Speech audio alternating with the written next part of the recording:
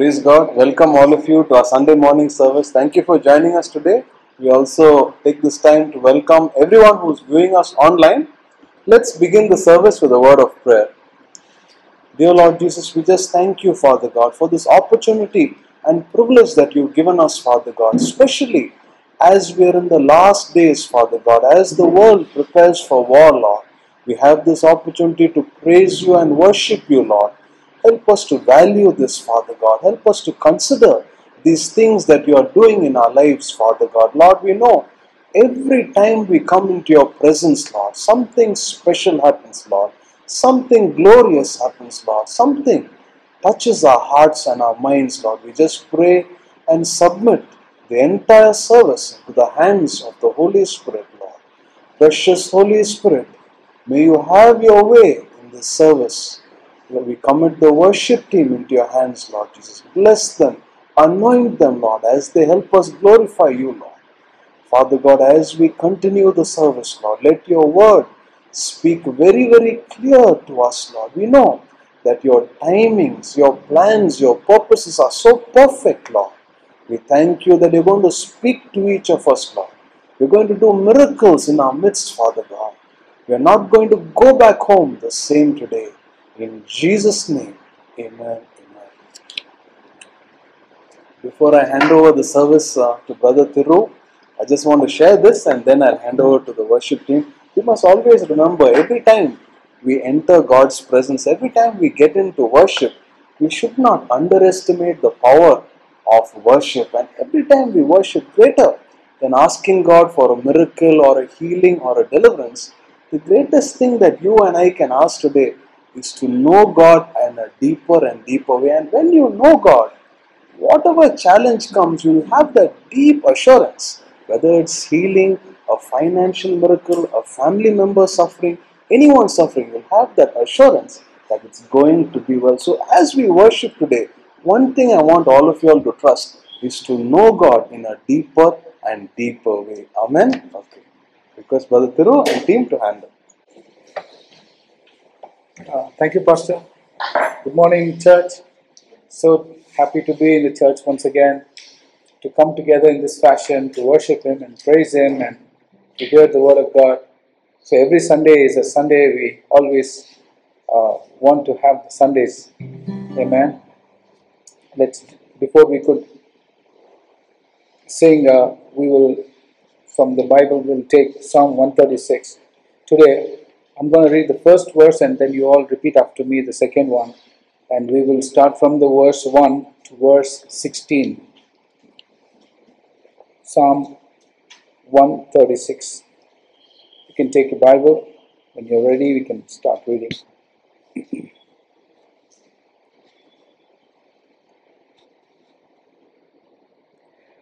Psalms 136. Oh, give thanks to the Lord, for He is good, and His mercy endures forever.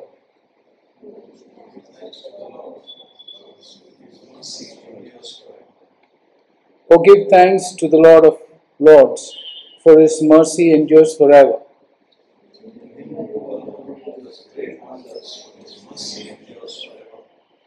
To Him who by wisdom made the heavens, for His mercy endures forever.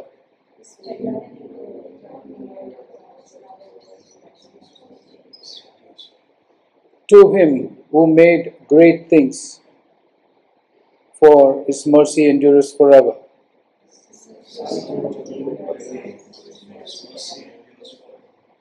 The moon and stars to rule the night, for His mercy endures forever.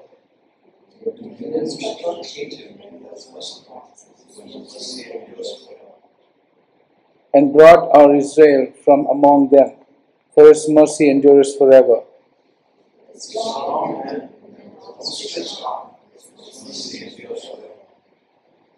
To Him who divided the Red Sea in two, for His mercy endures forever.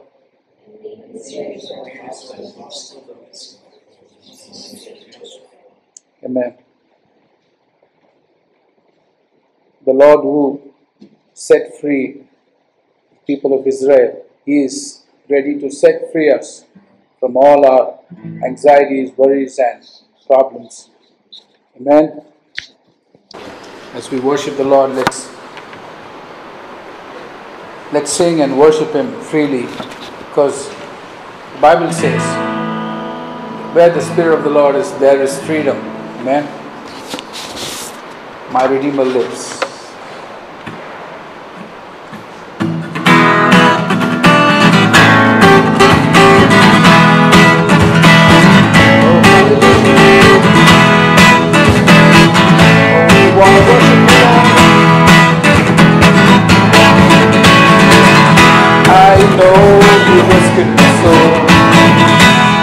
Blood is covered with sin. I believe.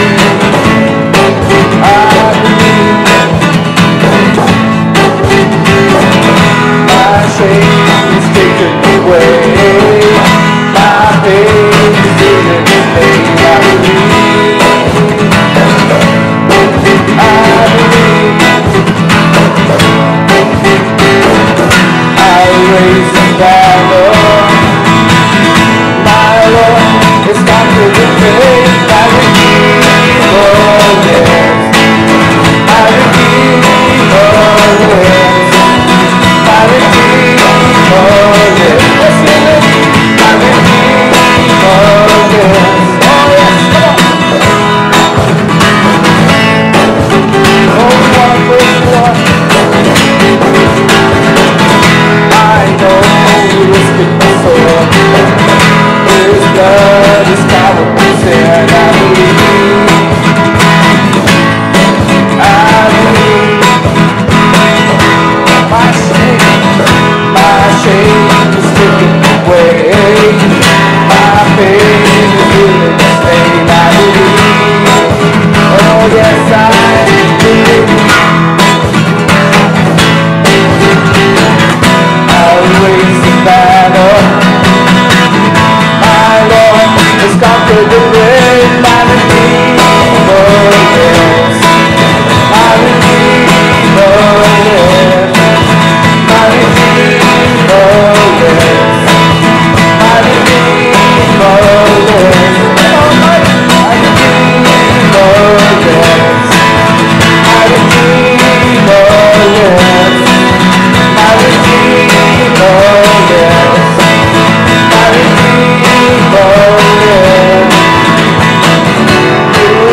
My burden, I'll rise with you. I'm dancing on this mountain top to see your kingdom come. My Redeemer lives. My Redeemer lives. My Redeemer lives. My Redeemer, yes He lives, come on. My Redeemer lives. My Redeemer lives. My Redeemer lives. My Redeemer lives. One last time. My Redeemer lives. My Redeemer lives. My Redeemer lives. My Redeemer lives. Hallelujah. Oh Lord, yes you live. You live in our hearts. Amen. The Lord is worthy of all our praises. In Genesis, God called Abraham as His friend, and today He is calling us. Amen. I'm a friend of God.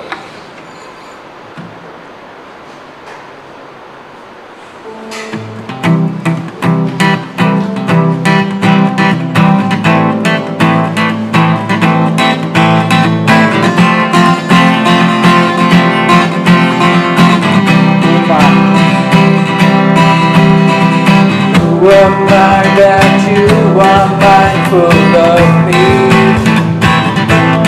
that you hear me when I call? Amen. When I call, He hears me. Is it true that you are thinking of me? Oh yes, thank you, Lord. How you love me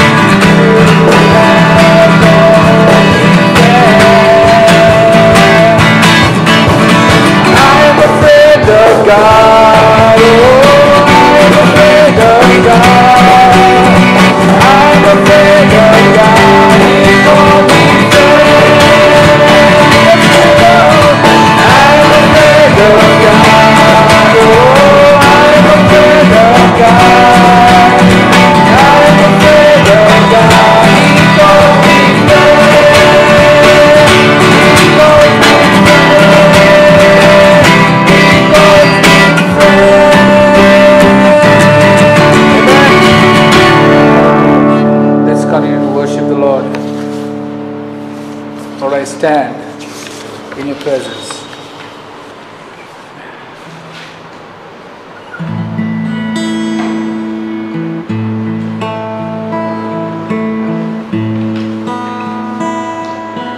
Lord, I stand in the midst of the multitude of those from every tribe and tongue.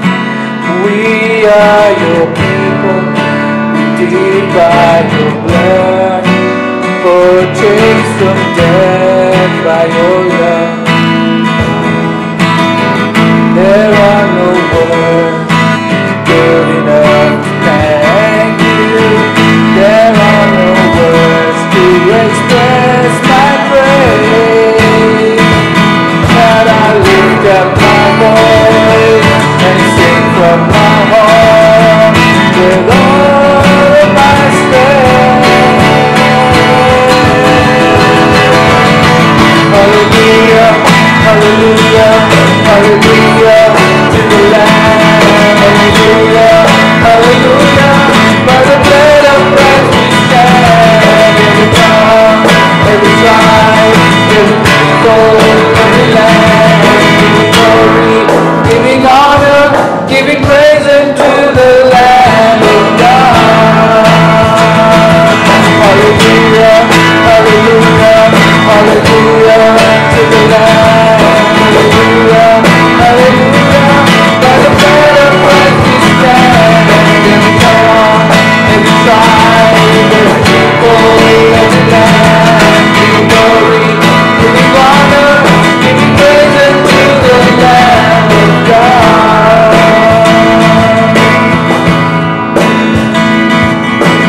Lord, I stand in the midst of the multitude of those from every tribe and tongue. We are your people, redeemed by your blood, purchased from death by your love. There are no words good enough to thank you. There are no words to express my praise, but I will lift up my voice and sing from my heart with all of my strength. Hallelujah, hallelujah, hallelujah to the Lamb. Hallelujah, hallelujah, by the blood of Christ we stand. Every tongue, every tribe, every people, every land, giving glory, giving honor, giving praise unto the Lamb. Hallelujah, hallelujah, hallelujah to the Lamb.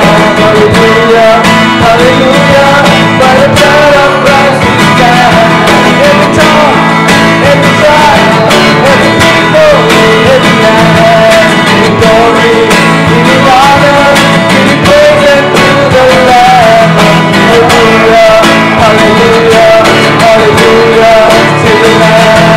Hallelujah, hallelujah, by the blood of Christ we stand. Every tongue, every tribe, every people, every land, giving glory, giving honor, giving praise unto the Lamb of God.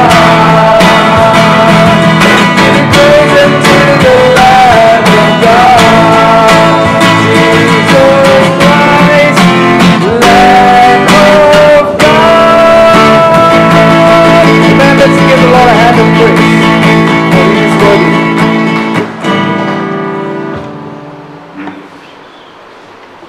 Every tongue, every tribe, every people, every land, give Him glory, because He is worthy. He is worthy of all our praises. Hallelujah. Our heart's desire is to see the nations worship. Every knee will bow before you, Lord. We want to see that day. Every knee will bow before you, because you're the King of Kings and Lord of Lords. You're the one who's enthroned high above everything else. Hallelujah. Thank you, Lord. giving glory, giving honor, giving praise unto the Lamb of God.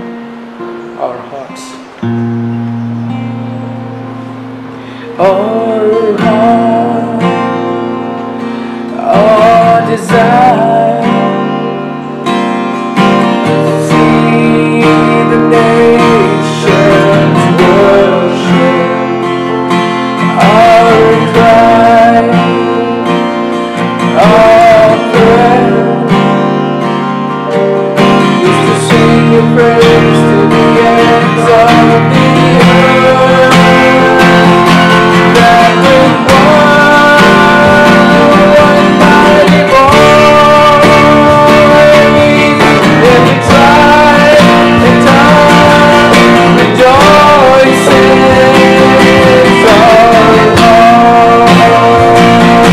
Our desire is to see the nations worship you.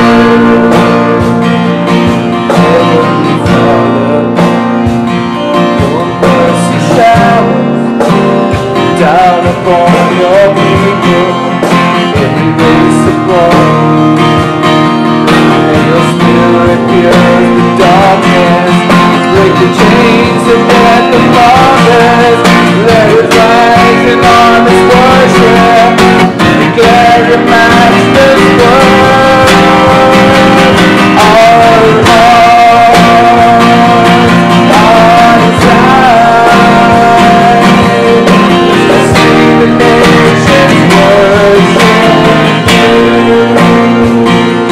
Our heart, our desire is to see the nations worship. Our cry, our prayer is to sing your praise to the ends of the earth. That with one mighty voice, every tribe and tongue rejoices.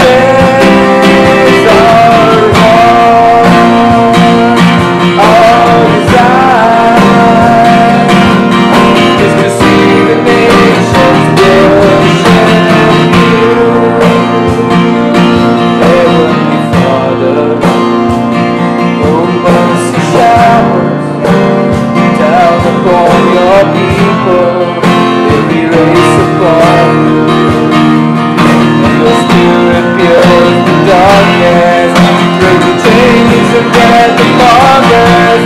Let it rise in honest worship, declare the Master's word. Our heart, our desire is to see the nations worship. Our cry, our prayer is to sing the praise to the ends of the earth. That with one mighty voice, every tribe and tongue rejoices. Our desire is to see the nations worship you. Our heart, our desire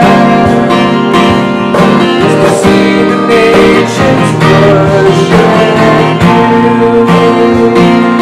Our heart, our desire is to see the nations worship you. Our heart, our desire is to see the nations worship you. Yes, Lord. Our heart heart's desire is to see you worship. The nations worshiping you.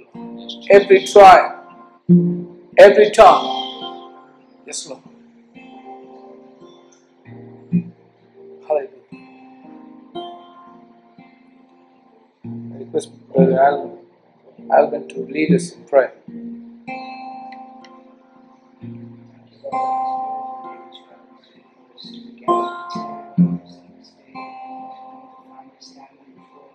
Our hearts and desires to be overcome. Our hearts and desires to praise you. Each and every praise to praise your holy name. Each and every people who are Lord. From now there outside you. Each and every people should get to know you and to surrender your hearts to you. Please provide us this message to praise you and magnify your goodness.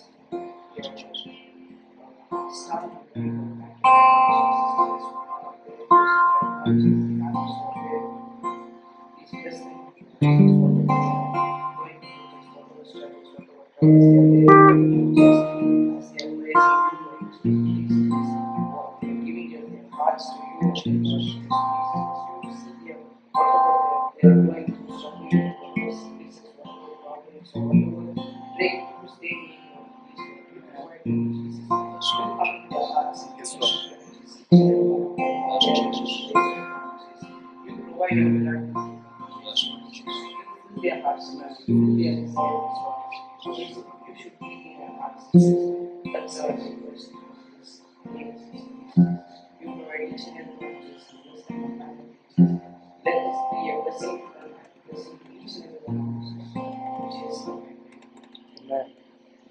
So much, Brother Thiru and team, for leading us in a very blessed and anointed time of worship.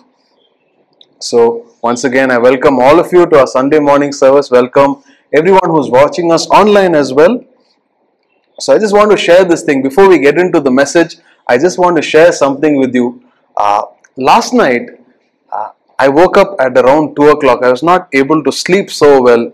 And I know always when I get up, if I don't sleep well, I'll spend time in prayer. And yesterday, as I was spending time in prayer around 2:30, I was reminded that something was telling me that the world could plummet into a third world war.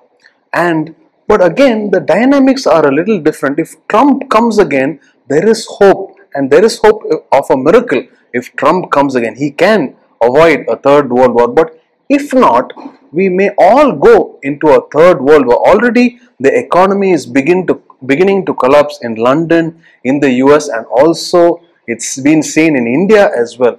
But then God was reminding me, as people of God, if we just go into an economic crisis, what's going to happen? We are also going to get pulled into it. But we always remember that all through the Bible, even during a famine, even during a crisis, God's people were protected, God's people were supplied, and God took care of them very, very well. So even before anything happens, you and I should remember to begin to trust God now. So in case we all go into an economic crisis, we know that we'll be sustained, we'll be preserved, and God will definitely protect us. But start believing that right now. Don't wait for the crisis and then muster up your faith. Start believing it now. So when the crisis comes, you are not surprised, you're taken care of, and you're well provided and taken care by God. Let's get into the Word of God. So we've been studying this beautiful chapter, Matthew chapter 19. Last week, Jesus spoke on celibacy and he spoke on being single. He said that by staying single is not for everyone. And if you choose to be single, remember that you have to be spiritually, you have to be set apart for God. Physically, you have to exercise a lot of control, and only if you can do those things, then you enter celibacy and completely not getting married and living for the Lord Jesus Christ. Today, I'm going to touch upon Matthew chapter 19, verses 19 to 30. And I've just divided this sermon into 4 very important points. Firstly, the first thing is we'll understand what does this love of money mean from the rich young ruler. Secondly, we'll understand how God looks beyond the heart. He looks beyond the external, beyond the outward, and He can look at a man's heart.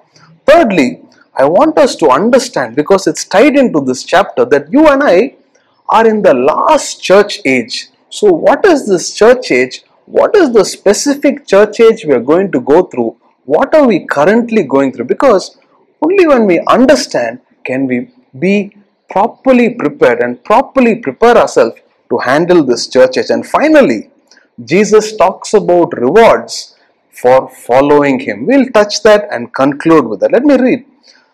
Verse 18 to 20 says, He said to him, which ones? Jesus said, you shall not murder, you shall not commit adultery, you shall not steal, you shall not bear false witness, honor your father and your mother, and you shall love your neighbor as yourself.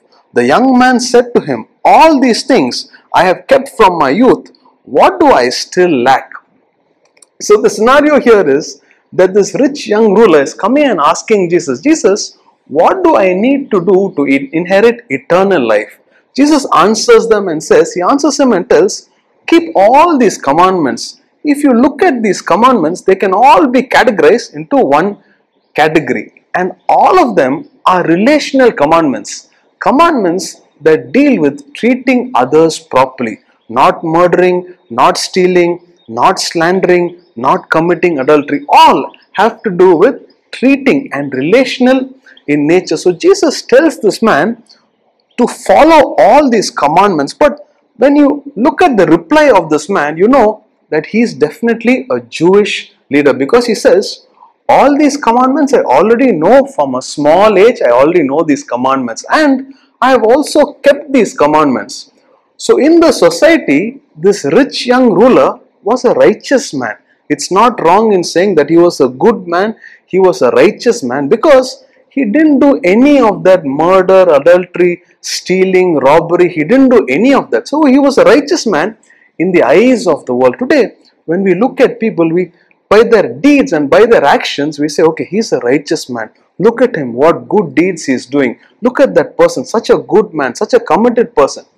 But then when Jesus comes, He just sees beyond all that. What we can't see, He looks beyond and starts looking at that person's heart. He directly knows. That's why, my friends, when we go to Jesus, outwardly we can go do so many things, but He'll just directly look, pierce through, and He knows what's going on in our hearts. That's why you and I, more than the outward, we have to keep an eye on what's going in our heart, what's going on in our mind. Where are our love? Where are our plans? Where are our purposes? We have to keep that in our mind.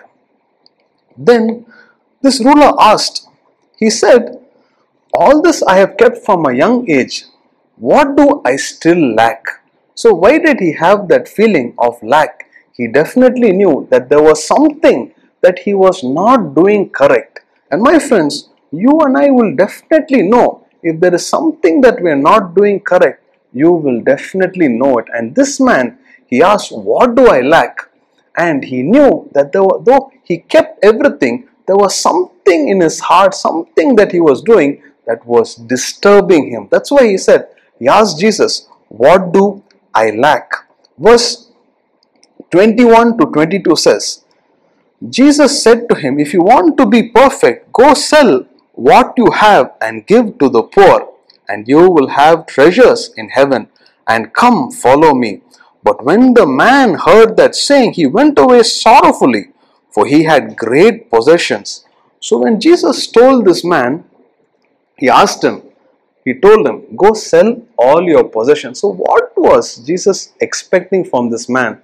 He was not expecting some great thing or anything, but he was expecting obedience from this man. And Jesus definitely expects obedience from you and for me. So many times when we meet people, when we talk to people, we realize that some of the problems that they are in is because they have not obeyed God fully. God has told them to do this, but they thought, okay, looking at this situation, this might be better. God has told them to go to a specific place and they know it, but they said, no, I have this circumstance, that circumstance, I have to take care of my family.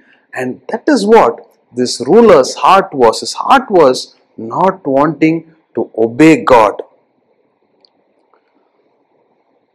So, but we can sometimes mistake, we can think that when we look at this rich young ruler, so is having riches wrong? Is having material possessions wrong? No, definitely not. It's only to the specific rich young ruler that God is telling him, not everyone in general, to go sell their possessions, go sell their property. He's just telling this one specific ruler because he knew that this man had a love for money more than he had a love for God. This man was attached to his material possessions. From his reaction, we know that. But yet today, there are so many men and women of God who give everything up for the gospel's sake, who sacrificially give to start orphanages, who sacrificially give into the work of the ministry, who sacrificially give into so many things. But if you look at their lives, God takes care of them much better than they could take care of themselves.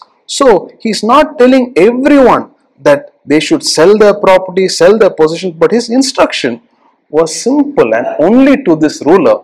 His instruction was, give up your worldly things and follow me. But what happened? This rich young ruler, when God tested him, tested his heart, God knew his heart, he failed miserably in the test that God put him through. And that's how it is, my friends, for many of us. The ruler went away very sorrowful. He just walked away very sorrowful because when it came to serving God or his material possessions, he chose his possessions. He failed miserably. And sometimes God will challenge all of us to give up something just to test and see, are we holding on to that? Is that our entire life? Is our job? Is our finances? Is our parents supporting us? So God will test each of you, but how you do on that test will determine your future. You and I must realize that if God tells us to go to another place or he tells us do this, he knows he will take care, and when you obey, you're going to be very, very blessed. So many of us today, my friends, God asks us, is there anything in your heart that is taking you a little away from God? Is there anything that you are attached to? Is there anything worldly that is disturbing you?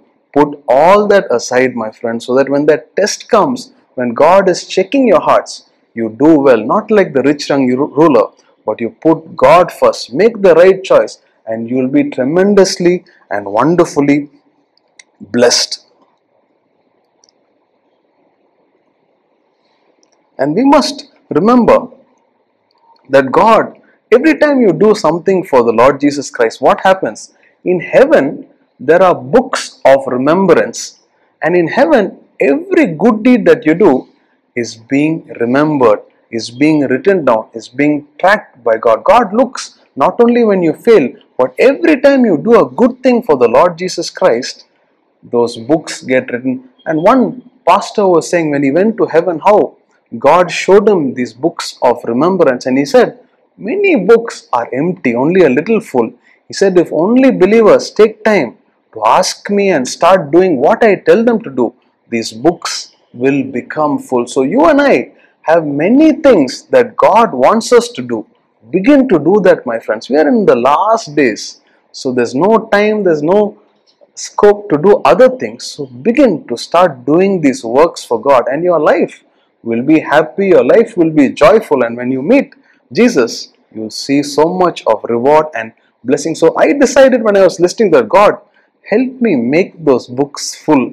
Help me not to just come with little of those books full. Help me to fill up all those books with the good deeds that you want me to do. So once again, this rich young ruler, because the Bible clearly says that you cannot serve two masters. If you serve mammon, if you serve money, if you serve pleasures, if you serve worldly things, what is going to happen? Slowly, the love of God will begin to go down, and the love for the other worldly things will become. God has put a law in place. You cannot serve two masters. You cannot serve mammon and you cannot serve God. You cannot serve pleasures and you cannot serve God. You will definitely If you begin to like pleasures, you'll end up unconsciously hating God slowly. That's the reason why many people backslide in today's time. But if you begin to love God more, you begin to put God more, all these pleasures, these material things will become nothing. You will just know, okay, if I lose this place today, God will give me 10 more places. If I lose this for the gospel's sake, God knows how to take care of me. Your house, your jobs, your family is not your security. God is your security, and we must be established on that. Just a few more verses. Verse 23 says, Then Jesus said to his disciples, Assuredly I say to you that it is hard for a rich man to enter the kingdom of heaven. And again I say to you, it's easier for a camel to go through the eye of a needle than for a rich man to enter the kingdom of God. When his disciples heard it, they were greatly astonished, saying, Who then can be saved? But Jesus looked at them and said to them, With men this is impossible, but with God all things are possible. Look at the language that Jesus uses. He says, Assuredly, surely I am telling you that a rich man, those who love riches, cannot enter the kingdom of God. Jesus uses very strong words. Those who love riches cannot use the kingdom of God, enter the kingdom of God. Then he uses an analogy. He says, a camel cannot go through that needle's eye. Such a huge camel, the needle cannot go through. So it's basically an impossible situation. But then he says, for God, all this is possible. For the love of money, the love of mammon is a dangerous thing that you and I have to take heed of, especially in these days. I want to just touch upon, since we are talking about the love of money, I just want to take you through this. Take you through this map. This is our modern day Turkey or Asia Minor. And why I wanted to show you this map is because if you look at the 7 churches that are mentioned in the first 3 chapters of Revelation, first 3 chapters talk about 7 churches. All of these churches, Pergamos, Thyatira, Sardis, Philadelphia, Smyrna, Ephesus, and Laodicea, all these churches existed at one particular time in Turkey. And the only church that is a secret church today is the Church of Philadelphia, the church which has no criticism from the Lord Jesus Christ. So at one particular time, all these churches existed, and these churches, 7 churches, are types of churches that exist today. Any church that you think of, the CSI, the Pentecostal, any church will fall under one of these categories. And it's interesting, I don't know how many of you were there for our Revelation study. If you remember, do you know what the fault of the church at Laodicea was? Okay, I think you all have forgotten. Don't worry, I'll just refresh your memories right now. So, at one particular stage in history, one of these, though all the churches existed all the time, one particular church dominated that particular period, that particular era. If you look at the next slide, I've just quickly put that across so that you understand where we are today in God's calendar. AD 30 to 100, Ephesus, 7 churches existed, but Ephesus dominated that AD. Smyrna, 100 to 313 AD, was the dominant church. Pergamum, the wilderness period, Numbers, was the dominant church. Thyatira, AD 600 to 1517, was Thyatira. Then Sardis, AD 1517 to 1648. Then Philadelphia until 1900. And from 1900, we are in the Laodicean church. My friends, you and I are not in any other church age. We are in the Laodicean church age. What is the dominant culture of that age? There are 3 things that I have listed out that are dominant in the Laodicean church age. And interesting, if you read Revelation chapter 1 to 22, after Revelation chapter 3, there is no mention of the church at all.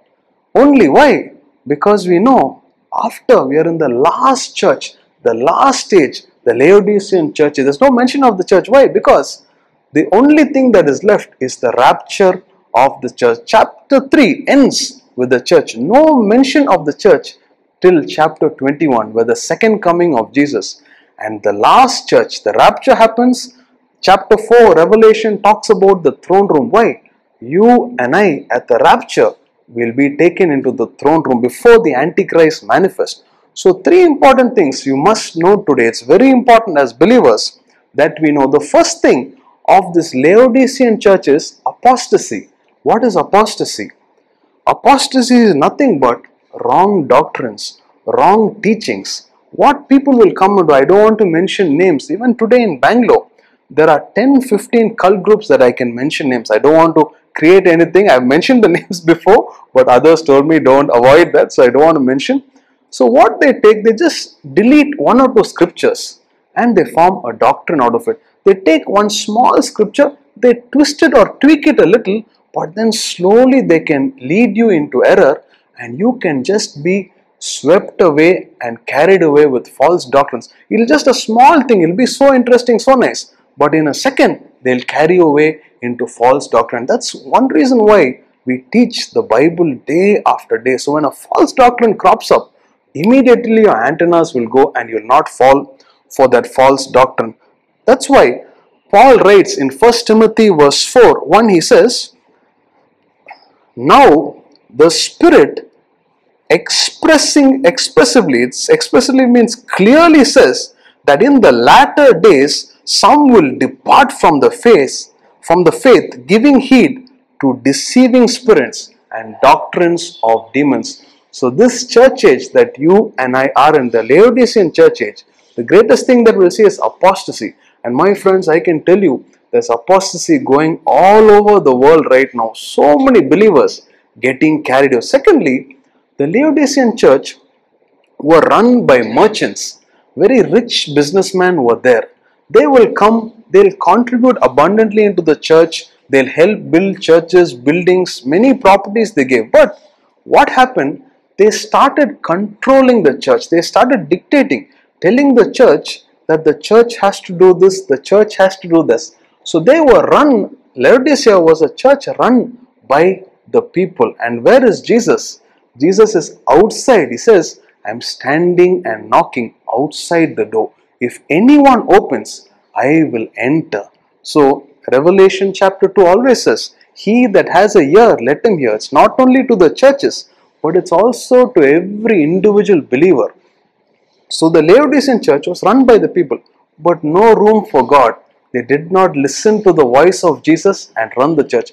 Everything was based on natural things that they did. So that is the church we are in. And today, many churches, if you notice, are run by the people, not by the Lord Jesus Christ. My friends, that is wrong. You and I must always listen to the voice of Jesus and then run and do as He tells us, not only in the church, but also our personal lives. Finally, the third thing that we have to be careful is, Jesus says to the church at Laodicea, because you are neither hot nor you are cold, in Revelation chapter 3, because you are not hot, you are not cold, I will chew you and spew you out, literally cast you out. Those are strong words that Jesus uses. So my friends, we don't have the luxury of just being Namke Vaste Christians, just going to church and coming back. No, my friends, not in this age. We can't do that. We don't have the luxury of that. You and I cannot be lukewarm. We cannot be cold. We have to be all the time on fire for the Lord Jesus Christ. We have to, our spirits have to be burning for the Lord Jesus Christ. How do we do that? We just start by spending quiet time in God's presence. Firstly, if there's any sin, we repent immediately, put that sin aside. Secondly, we study God's word. And thirdly, we walk in the light. We stay close to Jesus. We praise Him, we glorify Him, we spend quiet time with Him. And if you do that, my friends, slowly, if you're not on fire, if you're cold, you'll start getting warmer till you burn. So the Laodicean church age, three things that will dominate this period: apostasy, false doctrine. Secondly, people will control the church, but Jesus is outside the church. He's outside our lives. He's not controlling our lives. Allow Jesus to take over every area of our life. And then don't be lukewarm, my friends. This is not the time for you and me to be lukewarm. Be on fire for God. Dedicate your life to Jesus. Stay close to Him, because you know that we are in the last church. After this, There's no mention of the church. No other church, Pergamos, Thyatira, all those faces gone. We are in the last church, the last time. So you and I must not be scared. Must be joyous that Jesus has chosen you and me to be born in a time and an age like this. That means He expects a lot from us. Be faithful to Him. Do what He tells you to do. Put everything aside. Live for the Lord Jesus wholeheartedly. Finally, a few more verses and we're going to close. I'll quickly go through this, so be patient with me just a little while and we'll close. So Jesus again, He says, so the disciples tell them, who can inherit the kingdom of God? Because there were so many rich men. There was Zacchaeus, there was Joseph of Arimathea, there was Barnabas, there was other rich rulers, Abraham, Isaac, Jacob were all very rich. But the only differentiating factor is all of them, though they were rich, they loved God. Abraham habitually fellowshiped with God.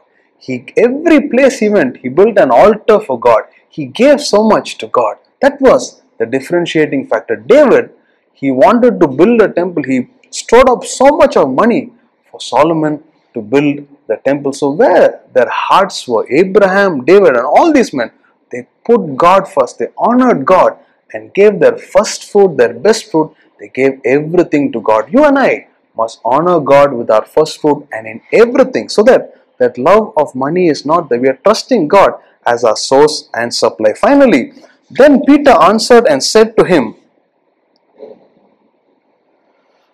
see, we have left all and followed you. Therefore, what shall we have?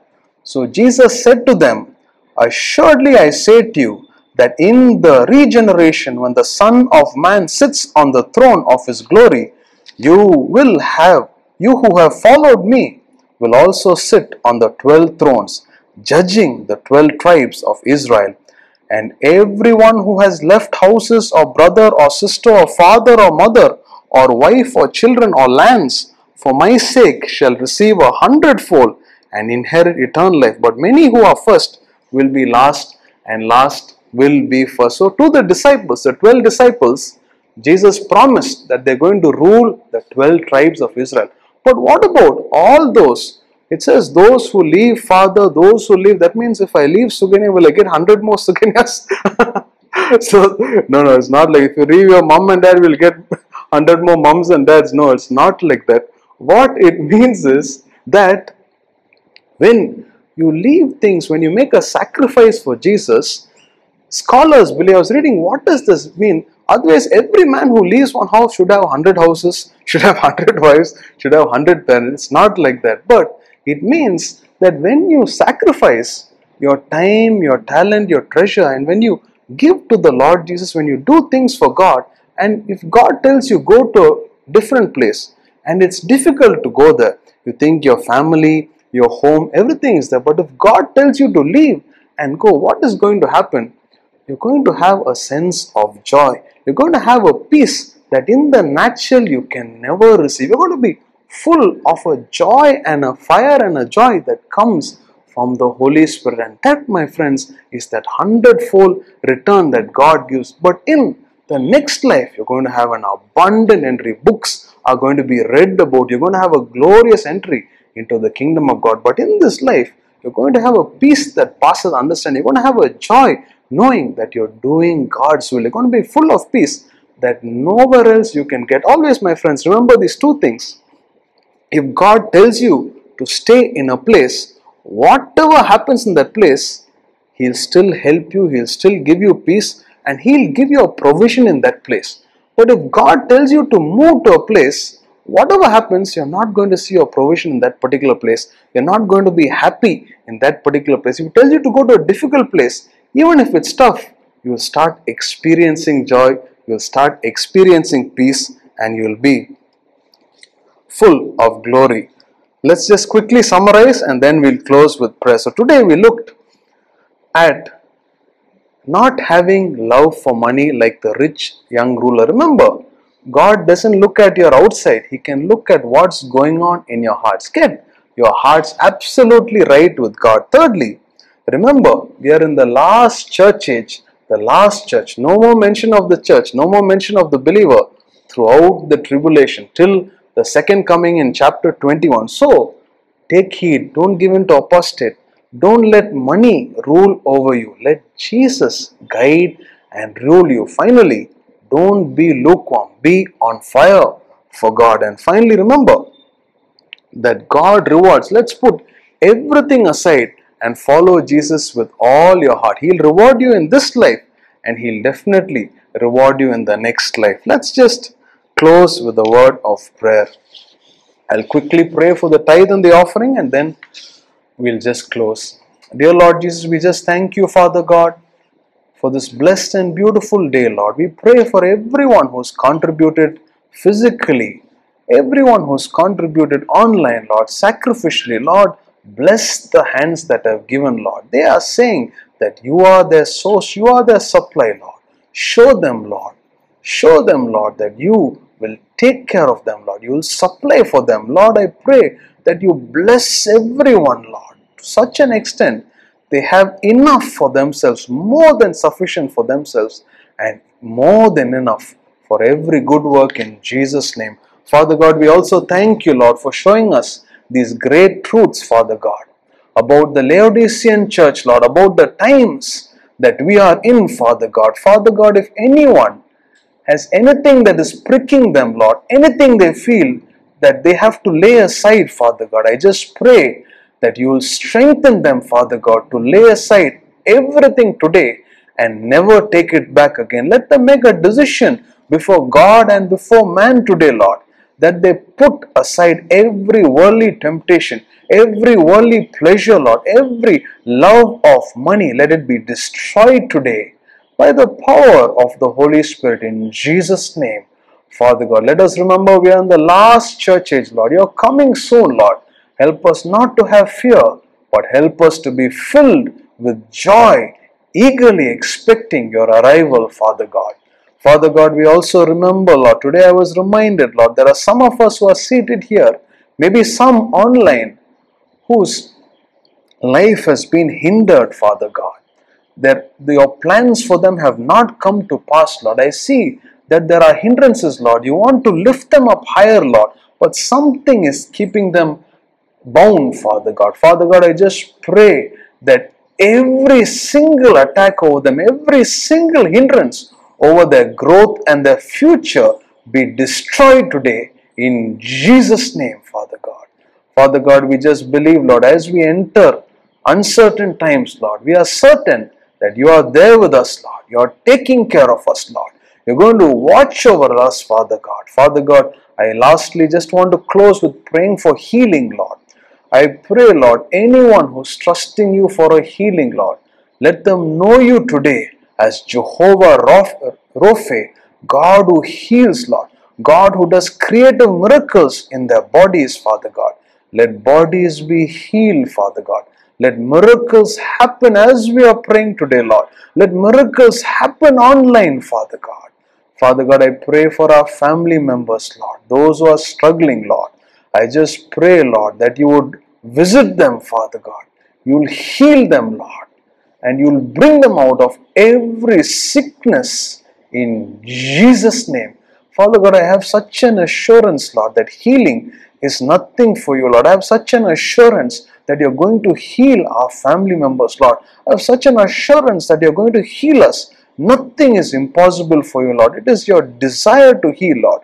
Let everyone be healed today in Jesus' name. Once again, Father God, we thank you for your word that has come so clearly today, Lord.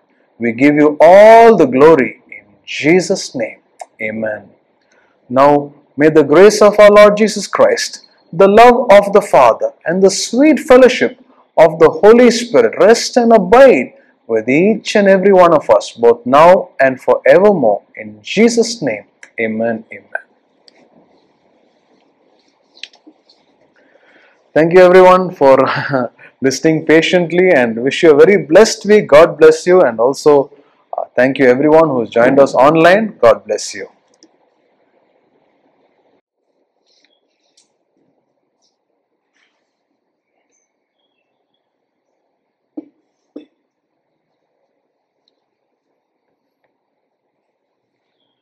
Thank you so much, Brother Thiru and team, for leading us in a very blessed and anointed time of worship. So, once again, I welcome all of you to our Sunday morning service. Welcome everyone who's watching us online as well. So, I just want to share this thing. Before we get into the message, I just want to share something with you. Last night, I woke up at around 2 o'clock. I was not able to sleep so well. And I know always when I get up, if I don't sleep well, I'll spend time in prayer. And yesterday, as I was spending time in prayer around 2:30, I was reminded that something was telling me that the world could plummet into a third world war.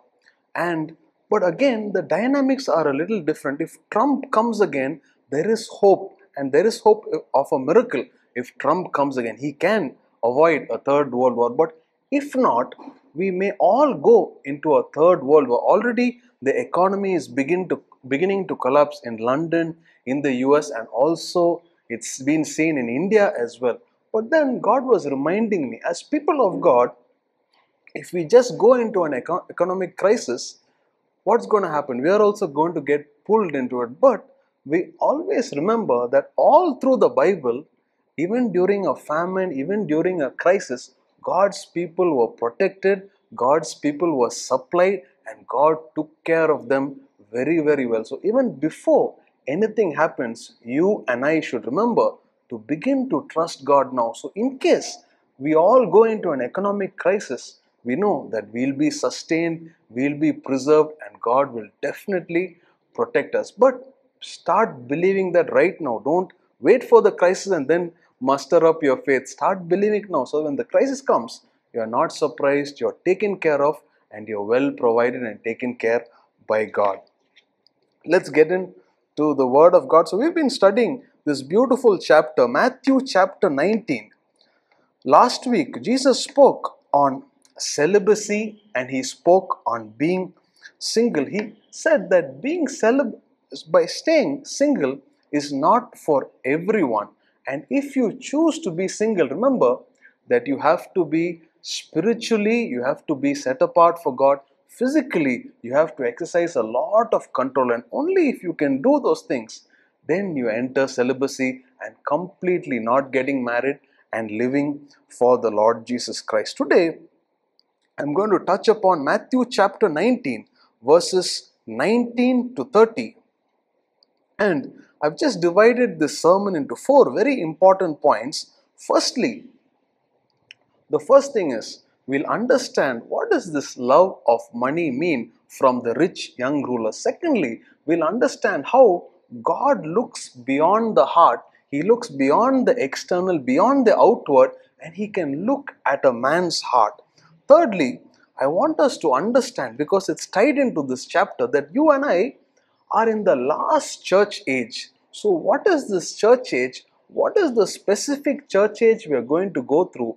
What are we currently going through? Because only when we understand can we be properly prepared and properly prepare ourselves to handle this church age. And finally, Jesus talks about rewards for following Him. We'll touch that and conclude with that. Let me read. Verse 18 to 20 says, He said to him, which ones? Jesus said, you shall not murder, you shall not commit adultery, you shall not steal, you shall not bear false witness, honor your father and your mother, and you shall love your neighbor as yourself. The young man said to him, all these things I have kept from my youth. What do I still lack? So the scenario here is that this rich young ruler is coming and asking Jesus, Jesus, what do I need to do to inherit eternal life? Jesus answers them and says, He answers him and tells, keep all these commandments. If you look at these commandments, they can all be categorized into one category. And all of them are relational commandments. Commandments that deal with treating others properly. Not murdering, not stealing, not slandering, not committing adultery. All have to do with treating and relational in nature. So Jesus tells this man to follow all these commandments. But when you look at the reply of this man, you know that he is definitely a Jewish leader, because he says, all these commandments I already know from a small age. I already know these commandments, and I have also kept these commandments. So in the society, this rich young ruler was a righteous man.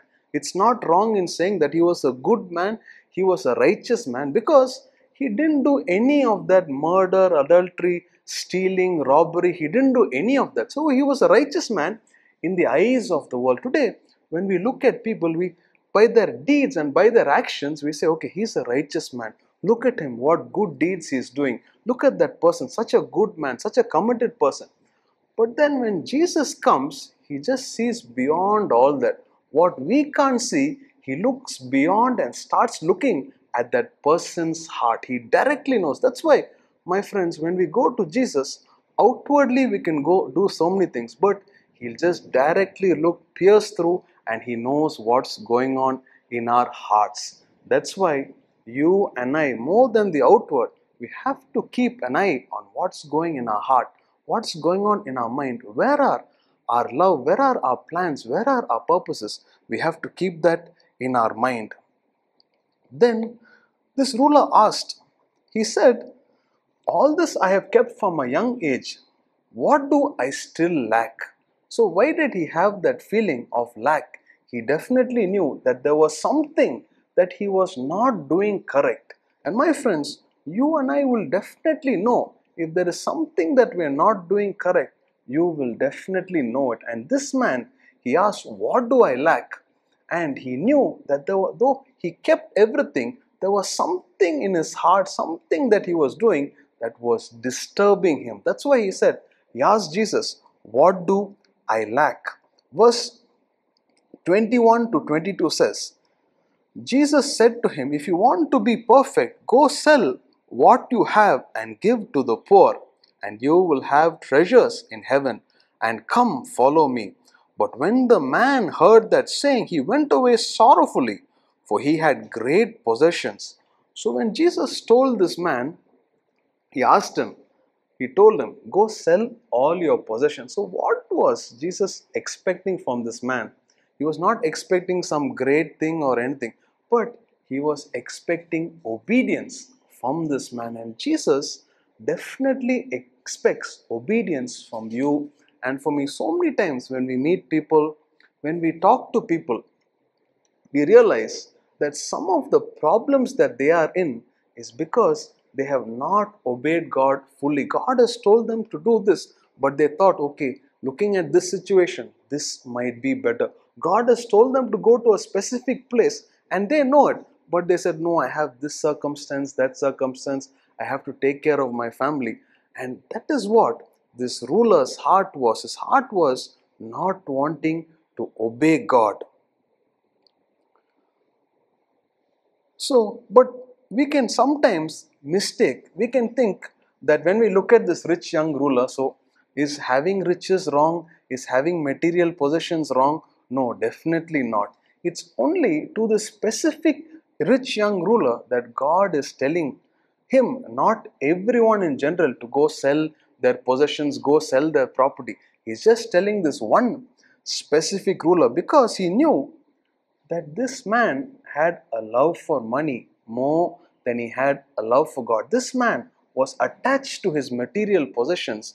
From his reaction, we know that. But yet today, there are so many men and women of God who give everything up for the gospel's sake, who sacrificially give to start orphanages, who sacrificially give into the work of the ministry, who sacrificially give into so many things. But if you look at their lives, God takes care of them much better than they could take care of themselves. So he's not telling everyone that they should sell their property, sell their possessions, but his instruction was simple, and only to this ruler.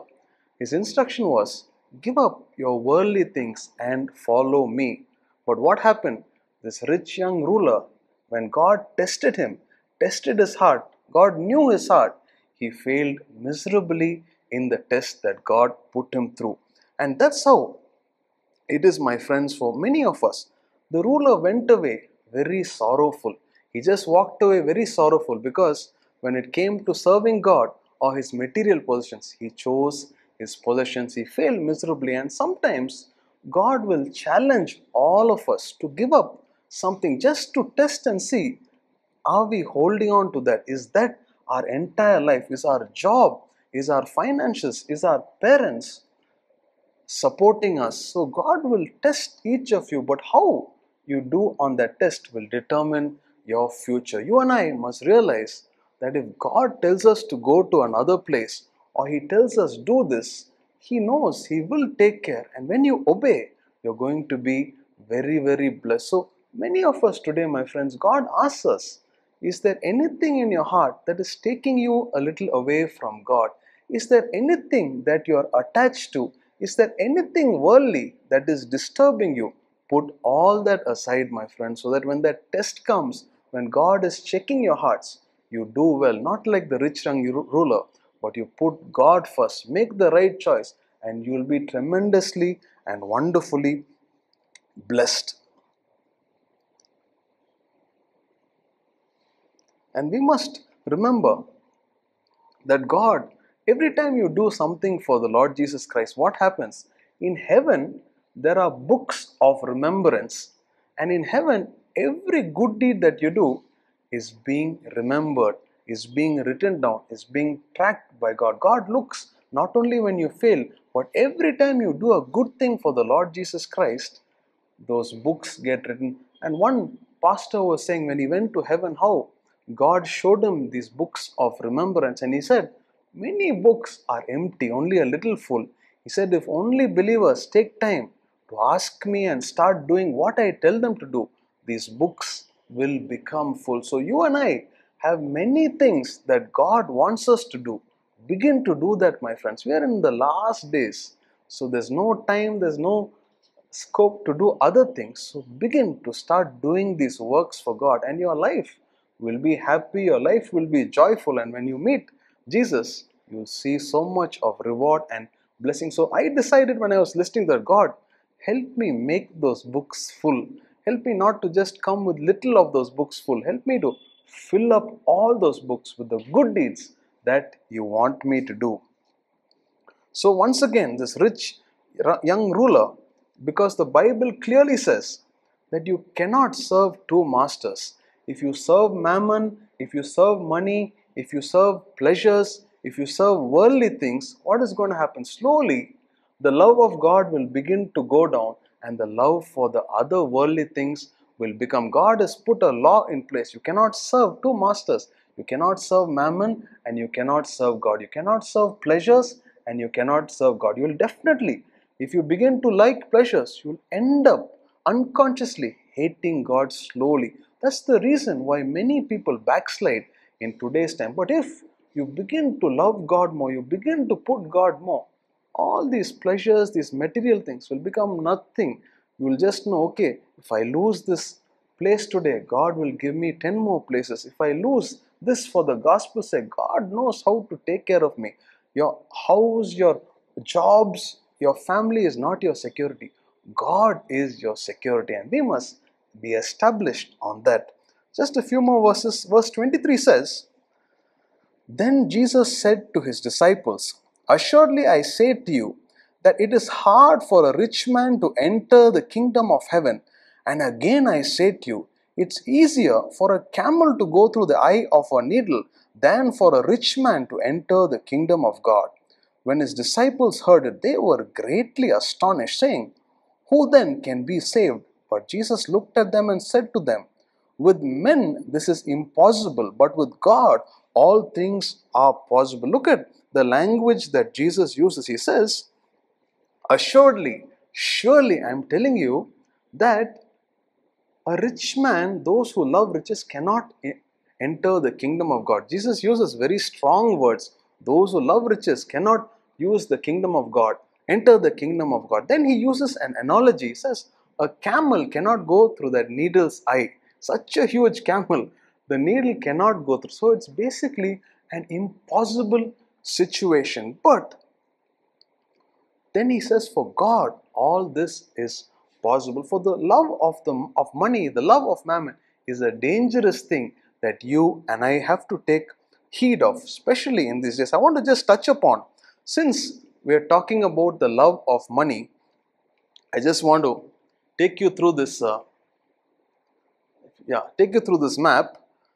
This is our modern day Turkey or Asia Minor. And why I wanted to show you this map is because if you look at the 7 churches that are mentioned in the first 3 chapters of Revelation, first 3 chapters talk about 7 churches. All of these churches, Pergamos, Thyatira, Sardis, Philadelphia, Smyrna, Ephesus, and Laodicea, all these churches existed at one particular time in Turkey.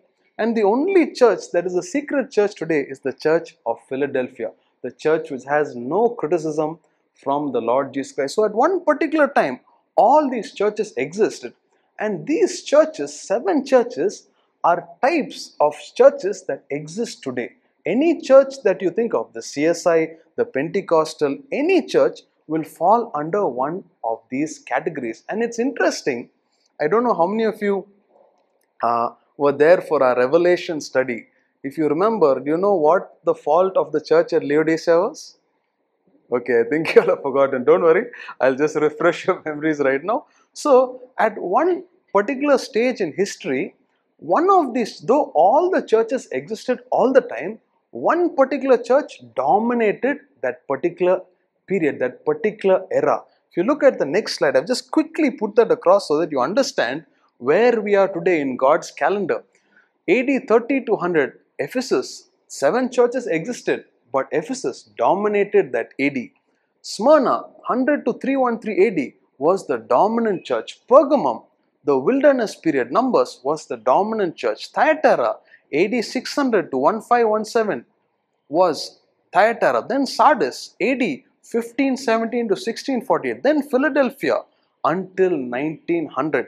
And from 1900, we are in the Laodicean church. My friends, you and I are not in any other church age. We are in the Laodicean church age. What is the dominant culture of that age? There are 3 things that I have listed out that are dominant in the Laodicean church age.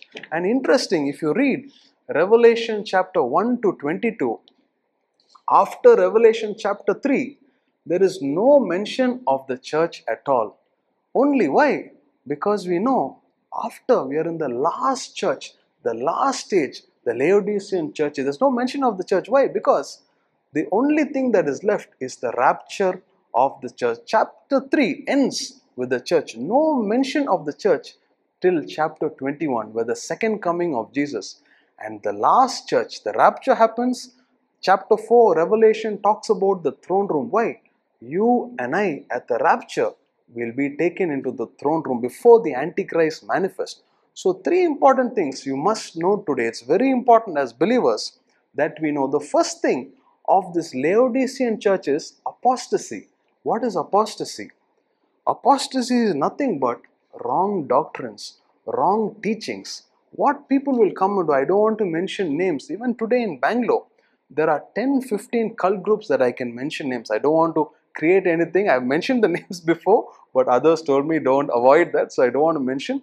So what they take, they just delete 1 or 2 scriptures and they form a doctrine out of it. They take one small scripture, they twist it or tweak it a little, but then slowly they can lead you into error and you can just be swept away and carried away with false doctrines. It'll just a small thing, it'll be so interesting, so nice, but in a second they'll carry you away into false doctrine. That's one reason why we teach the Bible day after day. So when a false doctrine crops up, immediately your antennas will go and you'll not fall for that false doctrine.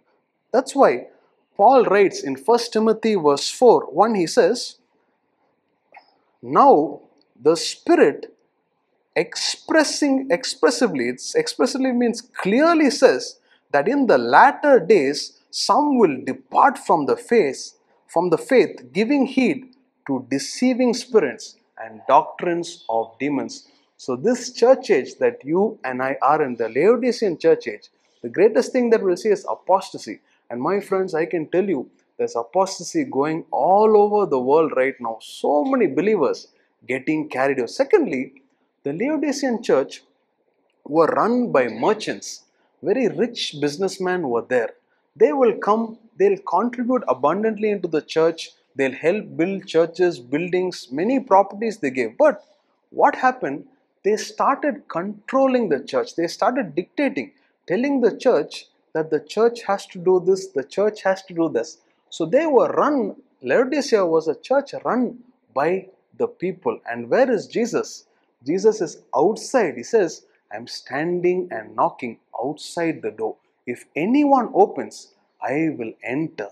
So Revelation chapter 2 always says, he that has a ear, let him hear. It's not only to the churches, but it's also to every individual believer. So the Laodicean church was run by the people, but no room for God. They did not listen to the voice of Jesus and run the church.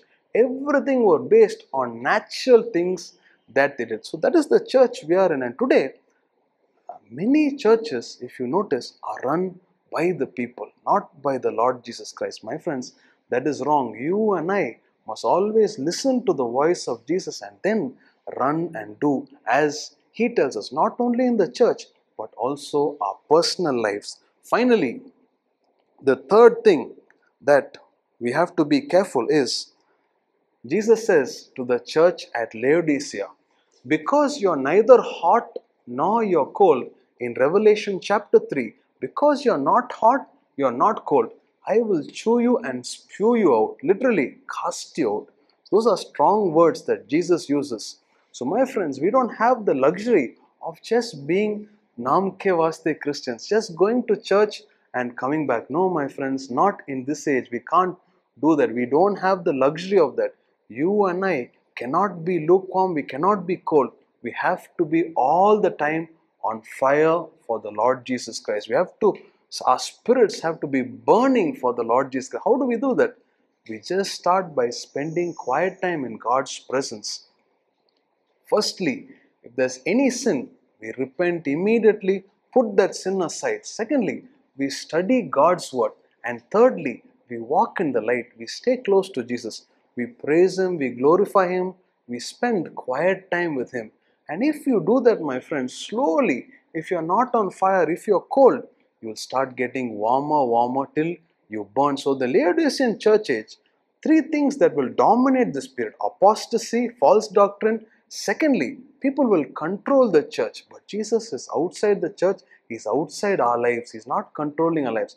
Allow Jesus to take over every area of our life. And then don't be lukewarm, my friends. This is not the time for you and me to be lukewarm. Be on fire for God. Dedicate your life to Jesus. Stay close to Him, because you know that we are in the last church. After this, there is no mention of the church. No other church, Pergamos, Thyatira, all those phases gone. We are in the last church, the last time. So you and I must not be scared. We must be joyous that Jesus has chosen you and me to be born in a time and an age like this. That means He expects a lot from us. Be faithful to Him. Do what He tells you to do. Put everything aside. Live for the Lord Jesus wholeheartedly. Finally, a few more verses and we're going to close. I'll quickly go through this, so be patient with me just a little while and we'll close. So Jesus again, He says, so the disciples tell them, who can inherit the kingdom of God? Because there were so many rich men. There was Zacchaeus, there was Joseph of Arimathea, there was Barnabas, there was other rich rulers, Abraham, Isaac, Jacob were all very rich. But the only differentiating factor is, all of them, though they were rich, they loved God. Abraham habitually fellowshiped with God. Every place he went, he built an altar for God. He gave so much to God. That was the differentiating factor. David, he wanted to build a temple. He stored up so much of money for Solomon to build the temple. So where their hearts were, Abraham, David and all these men, they put God first. They honored God and gave their first fruit, their best fruit. They gave everything to God. You and I must honor God with our first fruit and in everything, so that love of money is not there. We are trusting God as our source and supply. Finally, then Peter answered and said to him, see, we have left all and followed you. Therefore, what shall we have? So Jesus said to them, assuredly I say to you, that in the regeneration, when the Son of Man sits on the throne of His glory, you who have followed me will also sit on the 12 thrones, judging the 12 tribes of Israel. And everyone who has left houses or brother or sister or father or mother or wife or children or lands for my sake shall receive 100-fold and inherit eternal life. But many who are first will be last, and last will be first. So to the disciples, the 12 disciples, Jesus promised that they're going to rule the 12 tribes of Israel. But what about all those? It says those who leave father, those who leave. That means if I leave Suganya, will I get 100 more Suganyas? So, no, it's not like if you leave your mom and dad, will get 100 more moms and dads. No, it's not like that. What it means is that when you leave things, when you make a sacrifice for Jesus, scholars believe, I was reading, what does this mean? Otherwise, every man who leaves one house should have 100 houses, should have 100 wives, should have 100 parents. Not like that. But it means that when you sacrifice your time, your talent, your treasure, and when you give to the Lord Jesus, when you do things for God, and if God tells you go to a different place, and it's difficult to go there, you think your family, your home, everything is there. But if God tells you to leave and go, what is going to happen? You're going to have a sense of joy. You're going to have a peace that in the natural you can never receive. You're going to be full of a joy and a fire and a joy that comes from the Holy Spirit. And that, my friends, is that 100-fold return that God gives. But in the next life, you're going to have an abundant entry. Books are going to be read about. You're going to have a glorious entry into the kingdom of God. But in this life, you're going to have a peace that passes understanding. You're going to have a joy knowing that you're doing God's will. You're going to be full of peace that nowhere else you can get. Always, my friends, remember these two things. If God tells you to stay in a place, whatever happens in that place, He'll still help you, He'll still give you peace, and He'll give you a provision in that place. But if God tells you to move to a place, whatever happens, you're not going to see your provision in that particular place. You're not going to be happy in that particular place. If He tells you to go to a difficult place, even if it's tough, you'll start experiencing joy, you'll start experiencing peace, and you'll be full of glory. Let's just quickly summarize and then we'll close with prayer. So today we looked at not having love for money like the rich young ruler. Remember, God doesn't look at your outside. He can look at what's going on in your hearts. Get your hearts absolutely right with God. Thirdly, remember, we are in the last church age, the last church. No more mention of the church, no more mention of the believer throughout the tribulation till the second coming in chapter 21. So, take heed, don't give in to apostate. Don't let money rule over you. Let Jesus guide and rule you. Finally, don't be lukewarm. Be on fire for God. And finally, remember that God rewards. Let's put everything aside and follow Jesus with all your heart. He'll reward you in this life and He'll definitely reward you in the next life. Let's just close with a word of prayer. I'll quickly pray for the tithe and the offering and then we'll just close. Dear Lord Jesus, we just thank you, Father God, for this blessed and beautiful day, Lord. We pray for everyone who's contributed physically, everyone who's contributed online, Lord, sacrificially. Lord, bless the hands that have given, Lord. They are saying that you are their source, you are their supply, Lord. Show them, Lord. Show them, Lord, that you will take care of them, Lord. You will supply for them. Lord, I pray that you bless everyone, Lord, to such an extent they have enough for themselves, more than sufficient for themselves, and more than enough for every good work in Jesus' name. Father God, we also thank you, Lord, for showing us these great truths, Father God, about the Laodicean church, Lord, about the times that we are in, Father God. Father God, if anyone has anything that is pricking them, Lord, anything they feel that they have to lay aside, Father God, I just pray that you will strengthen them, Father God, to lay aside everything today and never take it back again. Let them make a decision before God and before man today, Lord, that they put aside every worldly temptation, every worldly pleasure, Lord, every love of money, let it be destroyed today by the power of the Holy Spirit in Jesus' name.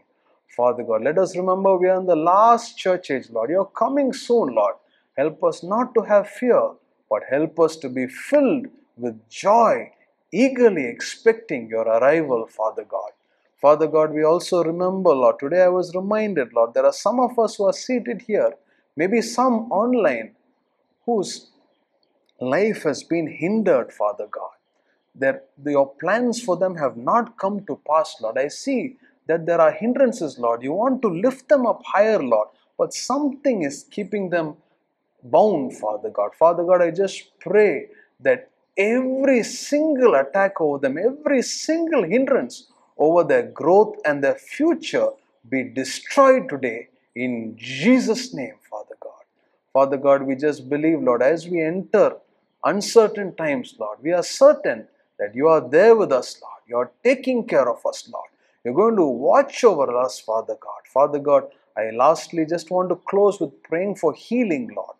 I pray, Lord, anyone who's trusting you for a healing, Lord, let them know you today as Jehovah Rophe, God who heals, Lord, God who does creative miracles in their bodies, Father God. Let bodies be healed, Father God. Let miracles happen as we are praying today, Lord. Let miracles happen online, Father God. Father God, I pray for our family members, Lord, those who are struggling, Lord. I just pray, Lord, that you would visit them, Father God. You'll heal them, Lord, and you'll bring them out of every sickness in Jesus' name. Father God, I have such an assurance, Lord, that healing is nothing for you, Lord. I have such an assurance that you're going to heal our family members, Lord. I have such an assurance that you're going to heal us. Nothing is impossible for you, Lord. It is your desire to heal, Lord. Let everyone be healed today in Jesus' name. Once again, Father God, we thank you for your word that has come so clearly today, Lord. We give you all the glory in Jesus' name. Amen. Now, may the grace of our Lord Jesus Christ, the love of the Father, and the sweet fellowship of the Holy Spirit rest and abide with each and every one of us, both now and forevermore. In Jesus' name, amen. Amen. Thank you everyone for listening patiently, and wish you a very blessed week. God bless you, and also thank you everyone who's joined us online. God bless you.